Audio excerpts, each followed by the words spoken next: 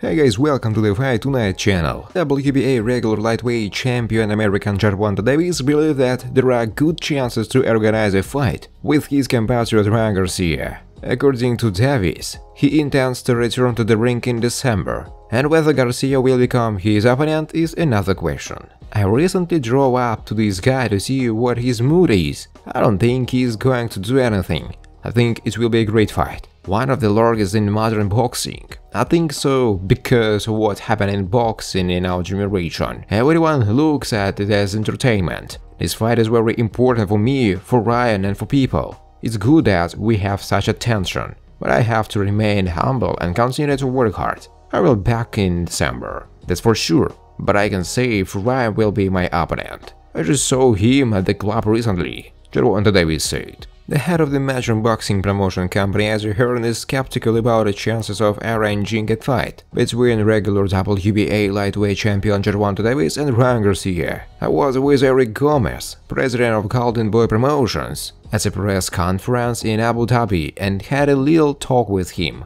I don't think he was too confident that this fight would be organized. Davis should come out to his team and say, "No, you're going to have a fight with Garcia in December. This is your job. Do it."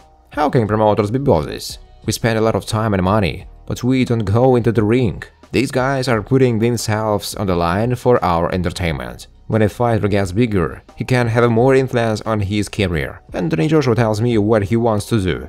He listens to my advice, but he says what he wants. Gervonta Davis is the boss. He don't say it. Mexican Isaac Cruz, after another convincing victory, said that he was striving for a rematch with Gervonta Davis. On Monday morning, the 24-year-old Mexican crushed his strong compatriot Eduardo Ramirez in the second round, after which he called on the star American for revenge. Early Cruz could have gotten a fight against Garcia, but the promoters could not agree on a such fight. And in a duel with Davis, Cruz looked much more competitive than most of the American's rivals. Davis did not stay away and tweeted that Cruz should fight with another fighter he defeated, Rolando Romero, in order to get a rematch, and also accused Garcia of not wanting to fight Cruz. We know who doesn't want to fight Cruz because he doesn't have a chin. Cruz wants to fight me, but first he needs to beat Romero. It is known that Davis himself will return to the ring in December, but in what weight and who will be the opponent is unknown. Apparently, the long-awaited fight of Davis against Garcia will not be announced next, because the advertising company for such a fight will take more than 3 months. Romero also reacted to Davis' words, saying that Davis wants to get rid for both dangerous rivals